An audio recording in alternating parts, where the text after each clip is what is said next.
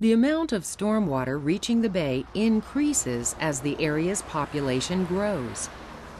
Development practices that harden and compact surfaces have caused a 50% increase in stormwater runoff into the bay. And low impact development is probably the future of Florida.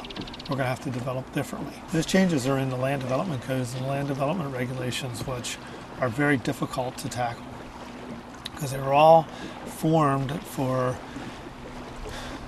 the right purpose, but when you combine all the different facets of why they were developed, they may not be as optimizing as we could for the protection of the environment.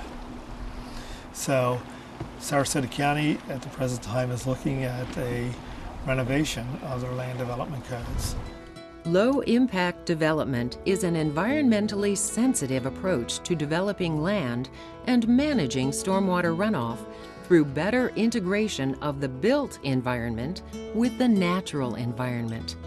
Low-impact development principles and practices allow a developed site to maintain its pre-development watershed and ecological functions. Such design practices include saving trees on the site, installing cisterns to capture rainwater, substituting pervious surfaces for impervious ones, creating green roofs, and planting Florida-friendly landscapes. For every inch of rainfall, I think you get about 600 gallons of water per 1,000 square feet of your roof. So as you think about the rainfall that we get here in Florida, we, on our individual homes, could generate a significant amount of water.